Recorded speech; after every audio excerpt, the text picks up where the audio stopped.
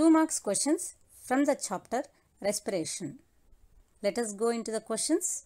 The first question is, what happens if diaphragm is not there in the body? Diaphragm is a muscular structure which is located just below the lungs. What if it does not exist in our body? Let us see the answer.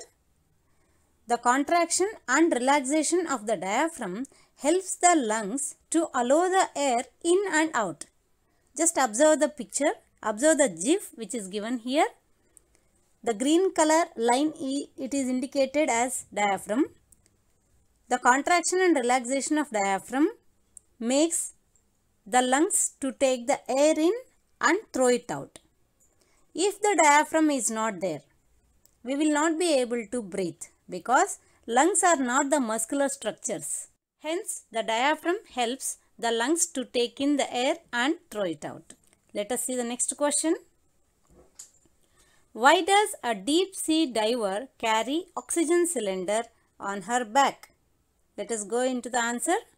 The availability of oxygen is very less at deep sea level and we cannot respire in water.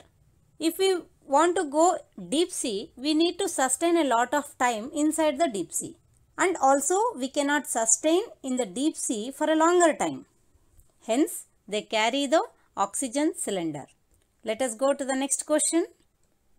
Write the differences between inspiration and expiration, or write the differences between inhalation and exhalation.